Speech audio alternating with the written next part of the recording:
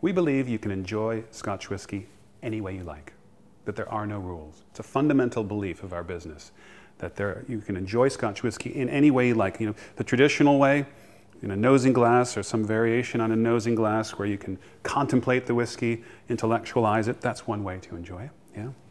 I very often will drink whiskey out of a wine glass. I think a wine glass, more than a nosing glass. It focuses the aromas like the nosing glass, but it's much easier to drink from, much more fun, much more convivial in my world. You can drink it in cocktails. There is historical precedent going back to the 19th century for the use of Scotch whiskey in cocktails. You can drink Scotch whiskey in long, refreshing cocktails, creative cocktails, stirred, boozy cocktails, all sorts of ways to do it. And yeah, ice, no problem. Yeah? Some people think you never put ice into whiskey. Well, it's your choice. Especially if it's a warm day, drinking warm whiskey is not pleasurable.